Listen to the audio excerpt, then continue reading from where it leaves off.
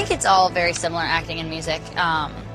You know, for music, it's your one chance to say what you want to say, and that's what I always try to, get across. Is I want my music to be, whether it's exactly the sound I want, but the lyrics that I say, I want them to be what I want to say. If I want to pretend to be someone I'm not, I can act. That's why I got to do both. Sometimes that's fun too, but I'm not going to make that be what my music is about. My music and my acting career is very separate, so I'm honest in who I am in my music, and I love being able to be someone else. I think this is just a really important time in my life. I'm young, but I'm still doing a lot of things, and I'm getting to have fun with my friends out on the road and making movies, and so I really am getting to do kind of everything I love, so that's important in it.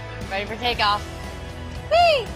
I like having a lot going at once. It's important to have people that can help you so that each one you're giving 110%. You don't want, because you are working on so many different things, for them all just to be okay. You want all of them to be great, so it's good to, when you do have a lot of things going on, take time to focus on each one.